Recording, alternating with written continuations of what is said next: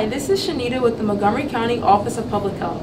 In Unit 6 of 123 A Healthy Me, we introduce kids to the concept of screen time and why it should be limited. We recognize that it can be extremely difficult to limit screen time, especially today when so many things are virtual, including our children's learning. Even though it can seem impossible to reduce screen times in our life, there are some ways that we can limit our time spent staring at them.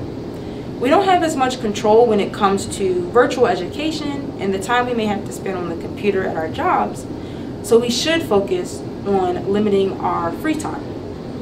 Too much screen time is linked to obesity, poor sleep, loss of social skills, and less time for play.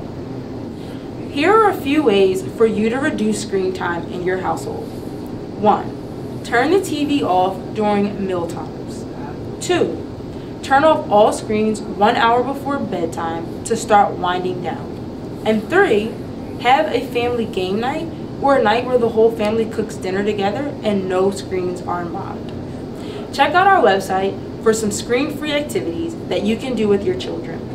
Thanks for watching, and always remember, be healthy, have fun, and stay safe.